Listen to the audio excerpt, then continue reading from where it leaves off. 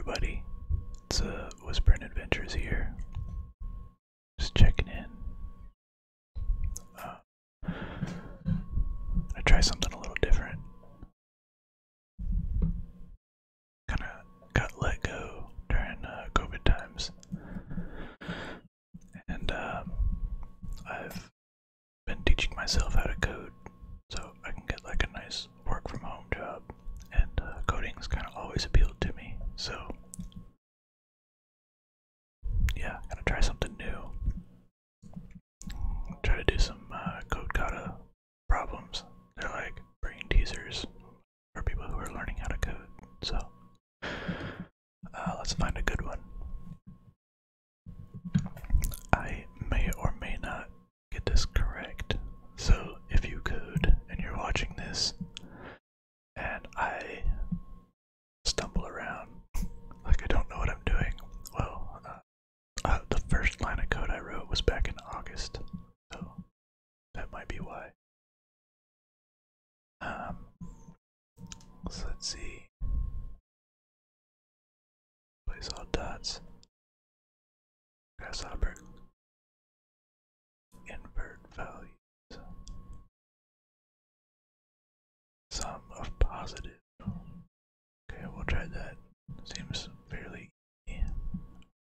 I'm doing this because I've been working on data structures and algorithms for like the last week. And it's pretty heavy, so I'm trying to find something a little easier. So here it says, you get an array of numbers. Return the sum of all the positive ones, which ones would be numbers. So if you're given this array, then you would add up these numbers. If there's nothing to sum, the sum is default to 0. Okay. So typically, if you're checking for like empty stuff or nothing, you do it up front. So we'll do that first. R is the variable that's being brought in, or not variable. This is what's being passed in for the test. So we'll say if not R. Oh my gosh, I have my keyboard in my lap, which is not how I usually type. So this could be interesting. So basically, if R comes back falsy, which an empty array would, I believe. Still kind of new at this. Let's just scoot this back. There we go. Return 0. So that should do that. Otherwise, let's see. We'll do this in a for loop. For number in R. So for each number in R, if number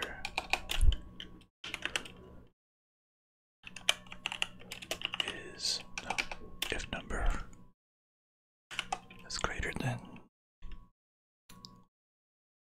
or equal to 0.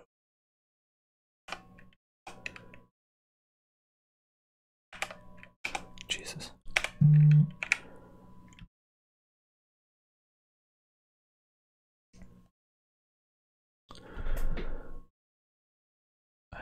Looks like I'll figure out if this is right. If the number is greater than or equal to 0, then we'll add it.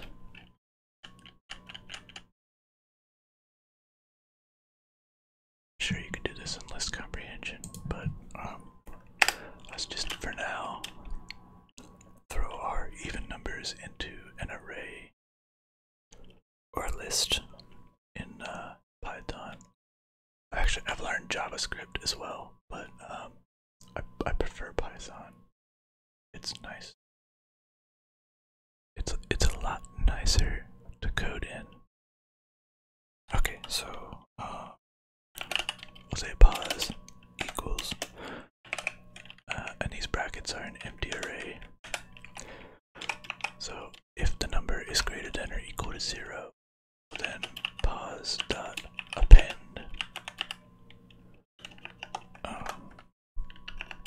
Oh geez, I somehow managed to. Cool. All right. Pause dot append number. So what this line should do, it'll come through this, which is a loop. It executes over and over again for each number in R. So if there are 7 numbers, this loop runs 7 times. And each time it steps through, so it'll check each number. If the number is greater than or equal to 0, well then it will append it to pause. So pause.append is always a list.append. Thing you want to append. Number is the variable we created here. So we're going to take the number, we're going to append it to positive. Pause. So that this bit right here should comb out all the positive numbers. And once we have all the positive numbers, we want to return them. But wait. That's my dog. He's a very protective Irish wolfhound. He's a very large puppy. So we'll say return. Oh, okay, I lost my train of thought. So we will add the numbers. And we'll do that by saying sum. And then pause. And so what this should do, if I remember correctly, it will just add up everything that's in this list. And that's what it'll return. And we'll see if I'm correct if I run the test here. So it looks like all of our tests are passing. And when we push the attempt button, it will run a lot of tests. And we'll see if any of those are messed up. Which it's not. And you can see here, these are the arrays that were passed through. So this function actually comes through this entire array, weeded out the negative numbers, and then added up the positive numbers. So, cool. Alright. Submit. I'm doing code katas that are a little easier, or a lot easier than what I am able to do at the moment. Because I'm trying to just have some fun. I'm not trying to scratch my brain right now because I've been studying data structures and algorithms for just like 14 hours a day for the last week. Let's try a 7.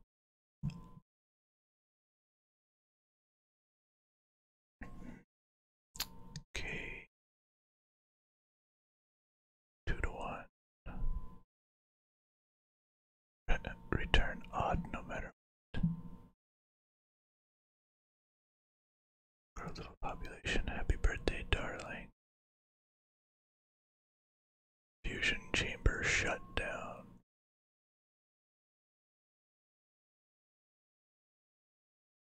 A rule of divisibility by 7. Well, let's check it out. Okay, no, that's a lot of numbers. Back out for 7Q. I'm not trying to do a whole lot of.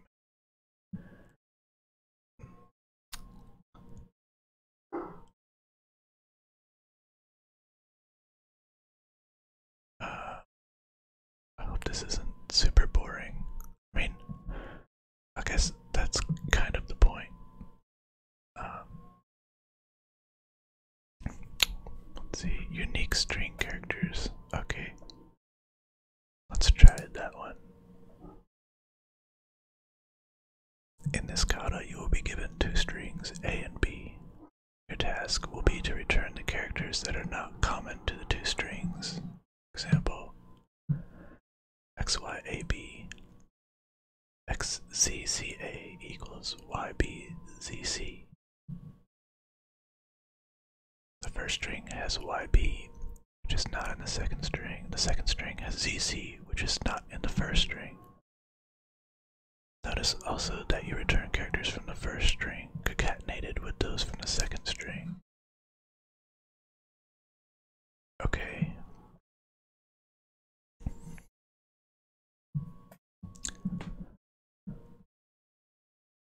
Okay. So, iterate through one string and put all the... Oh no, we can't. We gotta go through both of them. Okay. Cool. I think we can try this one.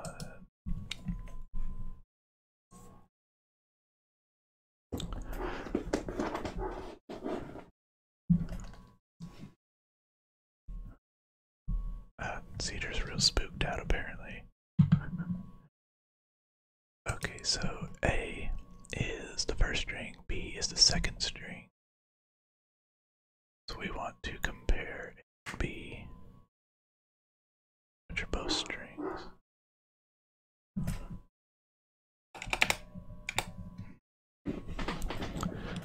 trying to think of how to do this.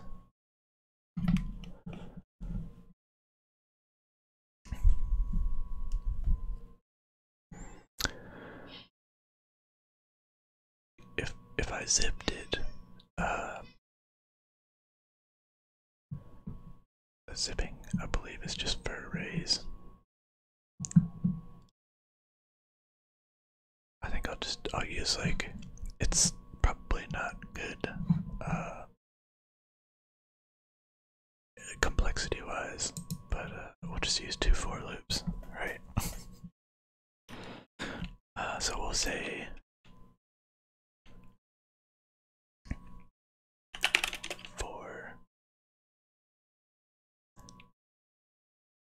for letter N.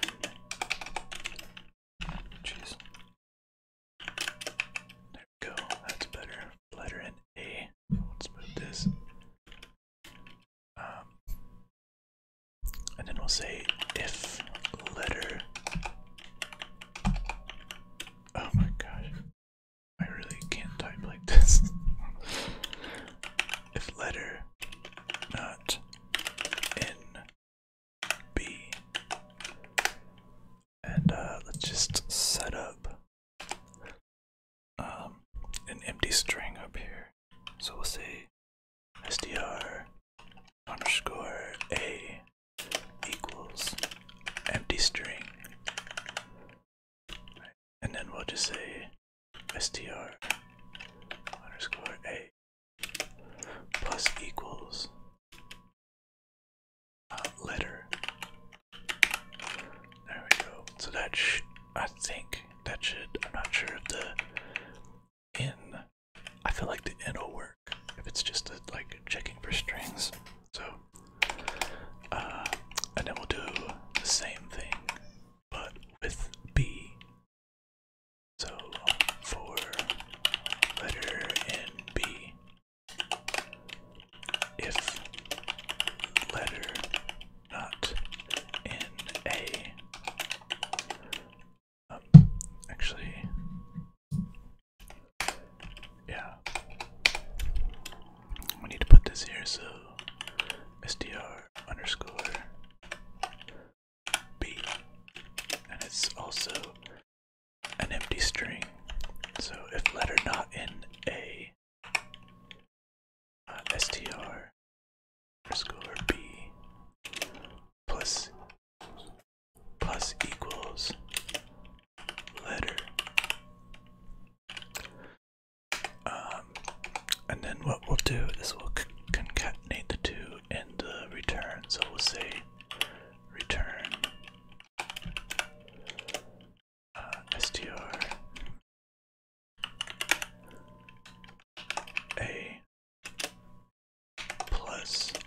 str b. I think that'll do it.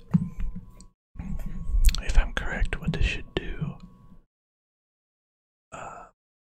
it should run through A. It should iterate through A in this for loop. If the letter is not in B, well then str plus equals letter. What this does is it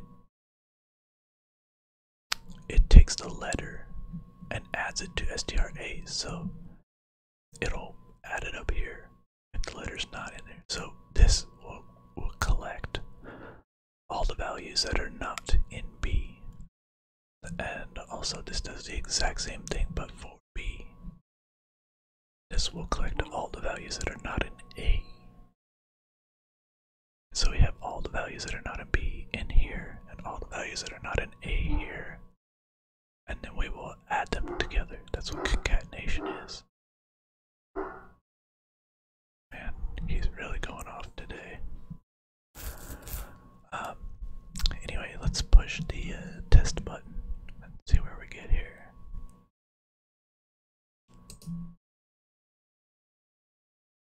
And it looks like our tests are passing. We'll attempt. This will run all the tests. And it looks like we've passed 104 tests, so it's safe to say that this one does what it's meant to do. I'm gonna submit it. I'm sure that there's a way to do this using like probably a nested list comprehension, but I'm still trying to figure those out at the moment, so we'll just submit and we'll go see how other people have done this.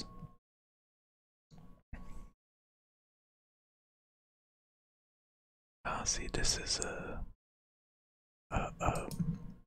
I've seen this. I haven't used this. I need to figure this one out. C for C. Oh, weird. So that's kind of like a list comprehension, but not as an array. And this person here did. I guess maybe you don't need to put the square brackets in there to have it do the list comprehension. This is a list, right? And then they're adding the other list. Then they're joining them right here. It's pretty cool. And this is the same that I just came up with. I could have done this, but I kind of wanted to just do straight coding and not have to research it.